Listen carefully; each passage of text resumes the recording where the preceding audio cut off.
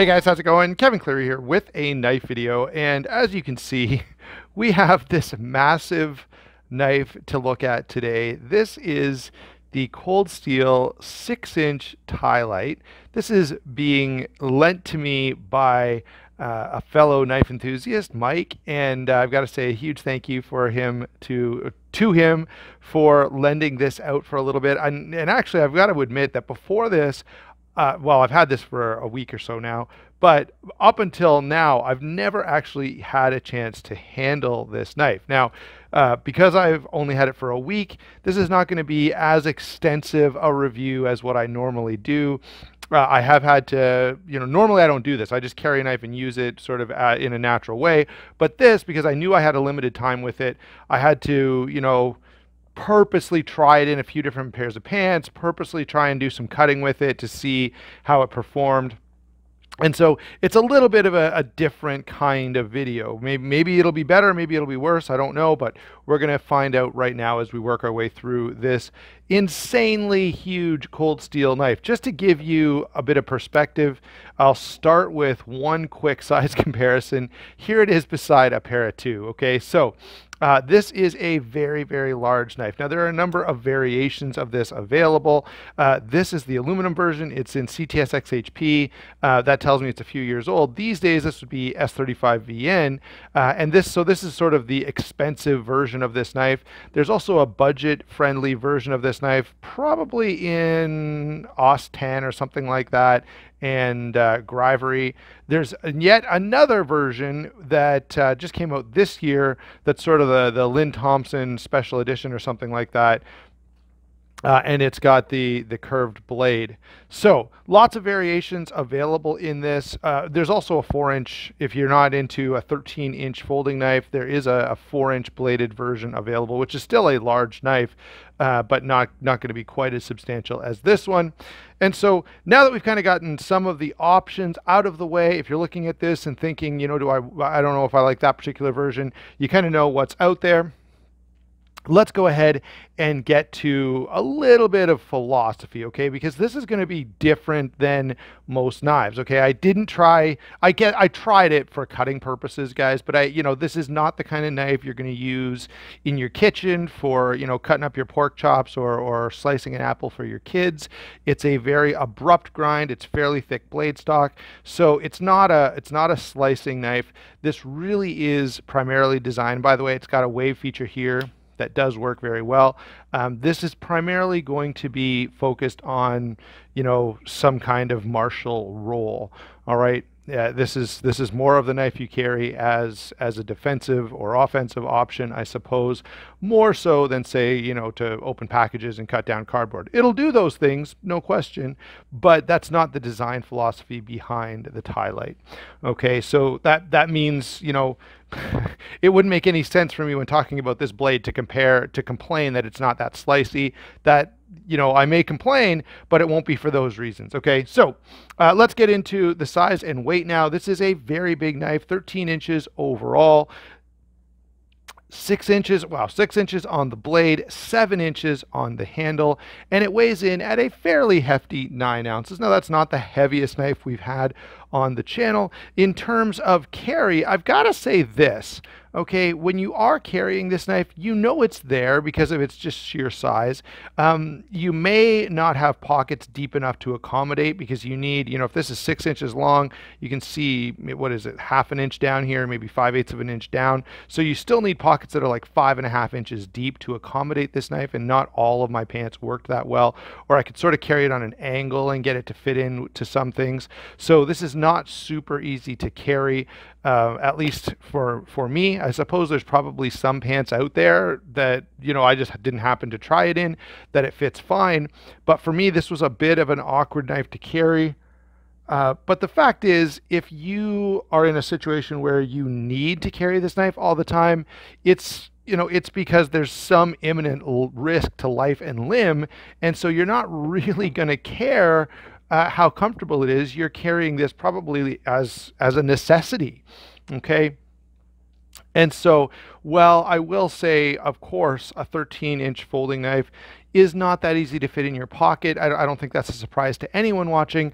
Again, if you really need this, then you need it. So you're not going to care about how inconvenient it may be. Okay, let's move on now to the blade. After getting that size, weight, and carry discussion out of the way, we will come in with a few more comparisons. You can see really, really interesting, more of a traditional, stiletto style blade. And even the overall styling on this is very, stiletto-ish. So we've got a spear point blade here. Now this side is not sharpened.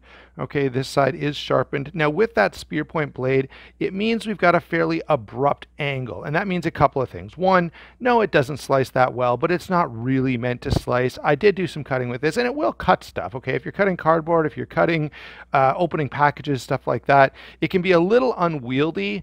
Right, I found myself trying to get up here. You've got so much blade sticking out that if you're trying to do utility cutting tasks with this, and especially if you've got to use the tip, you've got to realize that you're like a mile from that tip when you're way down here. So it can be a bit awkward cutting. Let's say if you're trying to open clamshell packaging or something, I found myself wanting to cut with this portion of the blade all the time just because of the extra control that affords. Now, of course, the design of this being sort of a Marshall blade, that means it is extremely great for that. This is going to pierce like almost nothing else. It's slim, it's long.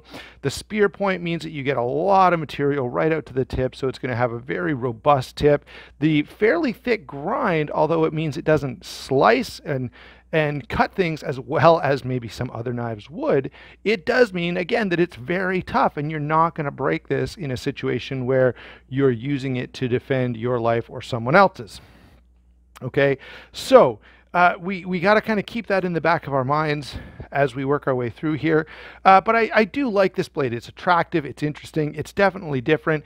And the traditional styling of this knife overall is rather appealing. It's not really my cup of tea in terms of owning one, but I definitely appreciate the sort of throwback to some older styled knives that, again, were often meant to be a very Marshall style of knife.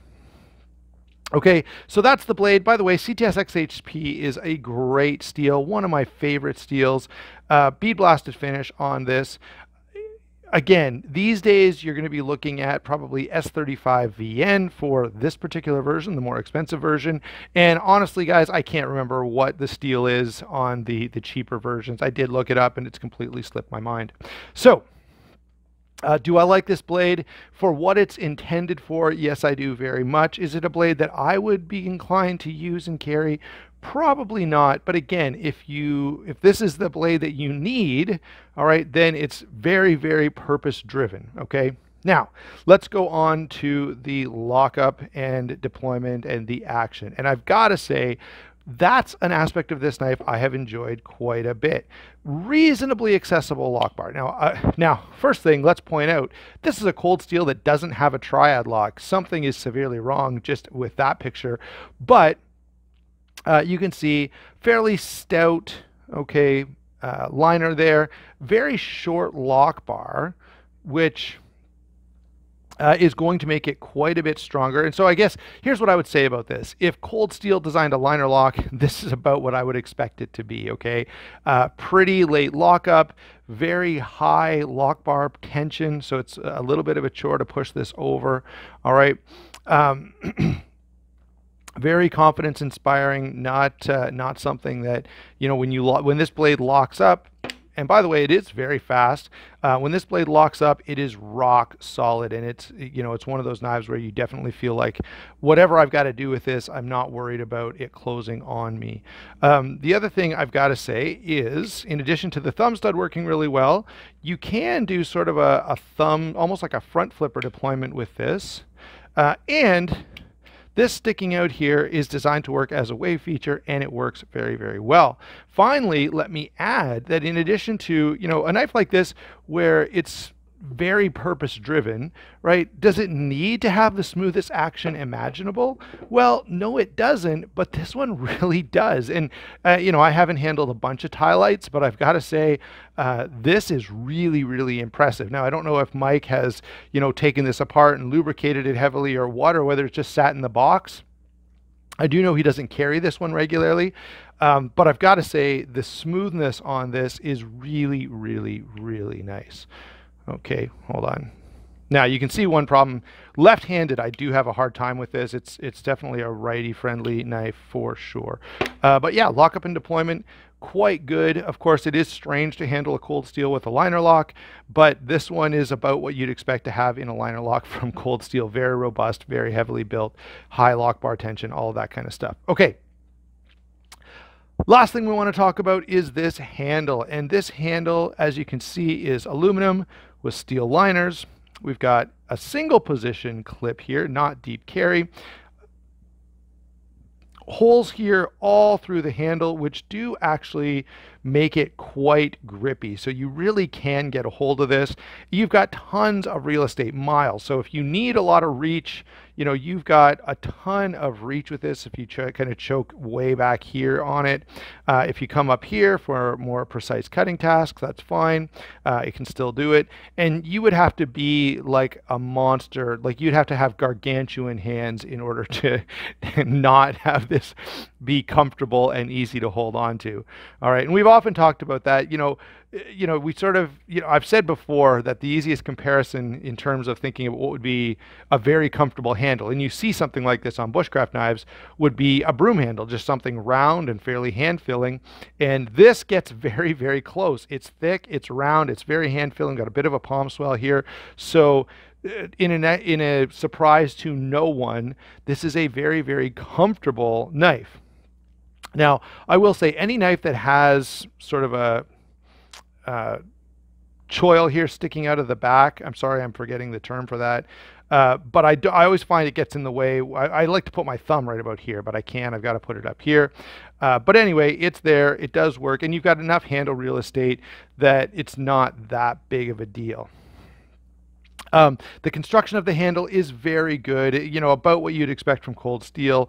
Very tough, very durable, very heavily built, and confidence inspiring. We've already talked about it being quite comfortable. There is a lanyard hole back here if you need that kind of thing. And I guess, you know, in the sort of design philosophy of this being something that's primarily designed to be a weapon, there could be a really good purpose for having a lanyard in case you drop it. So that makes a lot of sense as well. So that pretty much covers all of the aspects of this knife. My son asked, Dad, is that for two hands? And you really can. Now this one gets a little bit uncomfortable, but you really can fit two hands on this knife, which is a little bit crazy. Okay, now what about comparisons? Well, there's not much out there apart from Cold Steels that are going to compare to this. There are obviously some extra large Cold Steels, the XL Recon, the XL Espada, the Voyager XL, and a few other models that they have. I think there's even an XL, it'd be discontinued now, but I'm sure you could find it on the secondary. There'd be an XL Talwar also. Those would be sort of the competitors to this, and I don't have any of those knives. I would make this one point. Some of those other options would be equally as formidable in a weapon application, but would be able to flex perhaps a little more readily into sort of regular EDC tasks. So if you're looking to only carry one knife, then this may not be the best option because, well, yes, it can be used highly effectively as a weapon.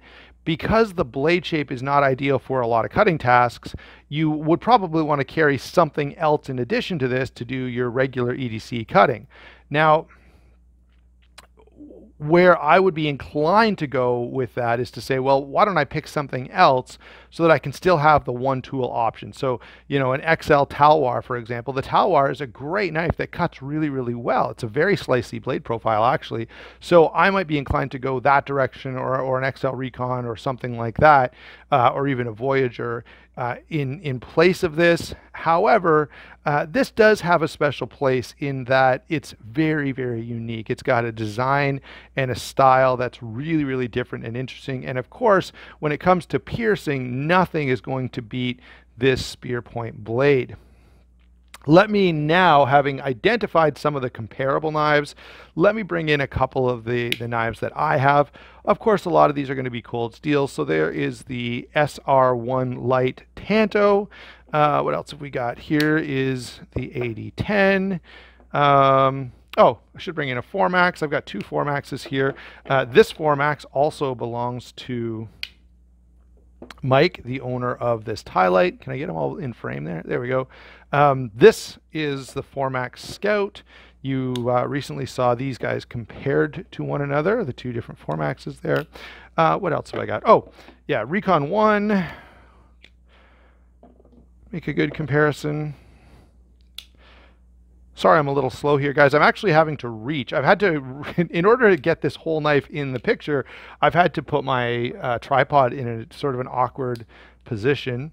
And then finally, Benchmade Crooked River. So there you go, guys. Those are all of the comparable knives that I have. I'm not going to go into great detail because most of them are significantly different from the Tilite. They're more there in terms of reference to be blades that you've seen before and you have some familiarity with, to get you a sense for the size and overall feel of this knife. As I said, the real comparison knives would be some of the other XL cold steels that are out there. Overall, interesting design. I love the sort of traditional switchblade-y sort of styling that it has. Love the dagger style. Really, really interesting. Now, again, this is not really a knife for me, but I can absolutely appreciate it, and I have to say a huge thank you to Mike, the owner, for lending this out to me for a little while so I could play with it and kind of get some use on it, as well as share it with you guys. There you go. Thanks for watching. Don't forget to like and subscribe. Don't forget to use those links down below. That's a huge help to the channel, and of course, there's a bit of a discount there, so it helps you too. We'll talk to you soon.